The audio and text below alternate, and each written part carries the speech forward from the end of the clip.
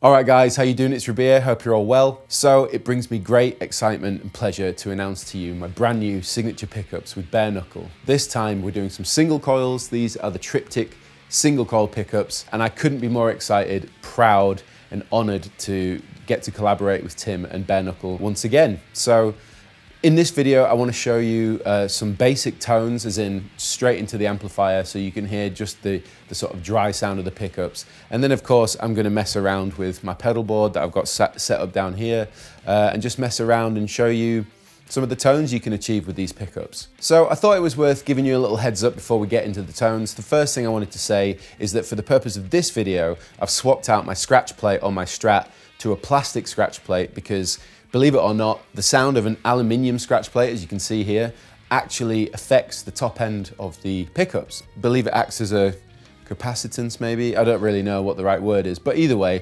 for the purpose of this video, I've swapped it out for a plastic pickguard because 95% of you guys that are going to pick these pickups up are going to be using a plastic pickguard in your sort of S-type Strat or whatever you want to call it. So I figured I didn't want to colour the sound of the pickups in any way, shape or form other than just using my guitar into my amplifiers. So I figured that was the first thing I'd let you know.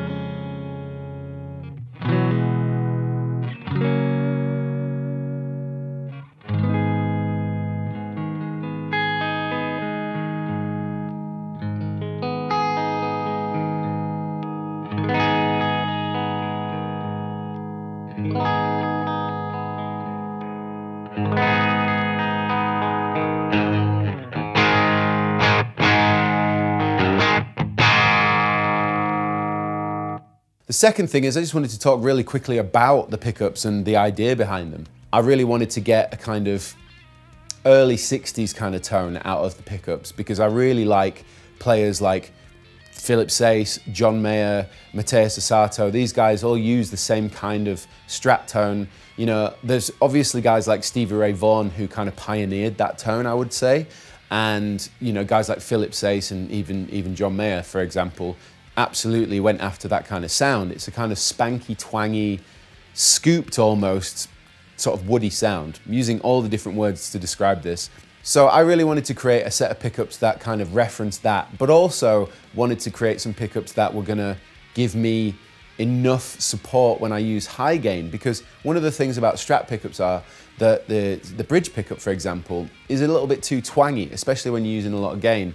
in the kind of music that I like to play, like the Totemist and things like that, I really like to slap on a load of different overdrives, fuzzes, all sorts of stuff into these amplifiers in particular, the Krakens. And sometimes bridge pickups can be way too twangy, way too sharp, and a little bit sort of shrill to the ear, and it's not very nice to listen to.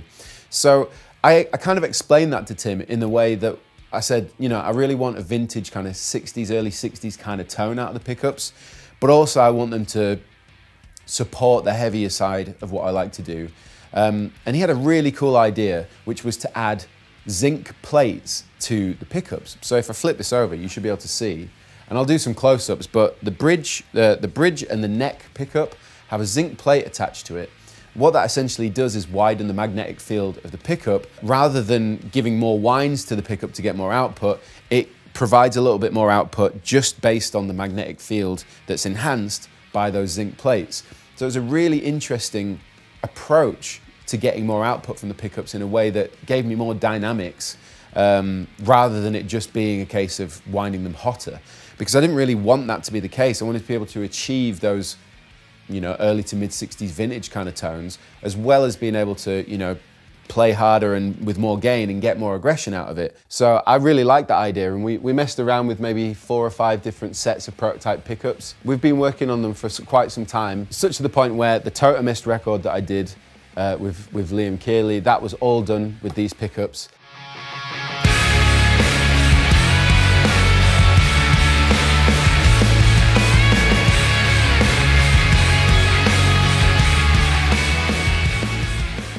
And the track that I did to launch my signature neural plugin was also using these pickups. They've been all over records and recordings that I've done.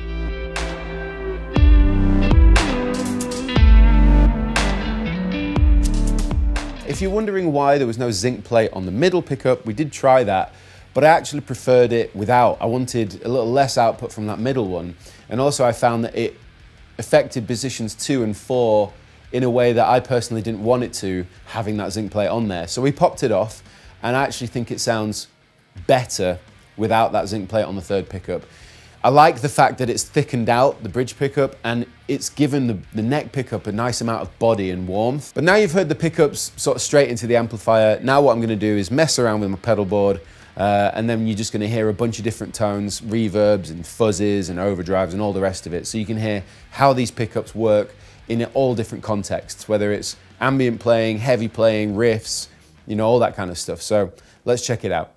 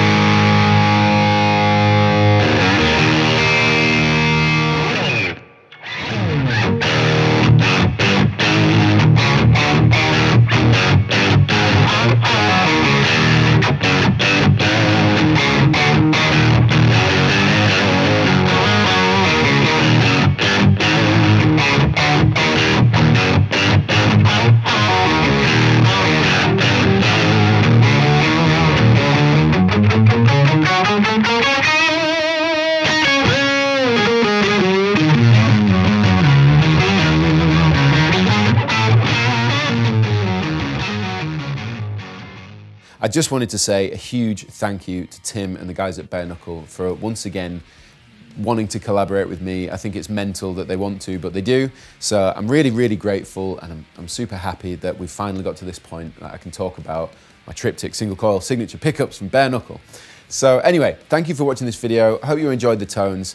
Please like, subscribe and share, of course. Let me know what you think in the comments section. Links in the description if you want to go and check these out.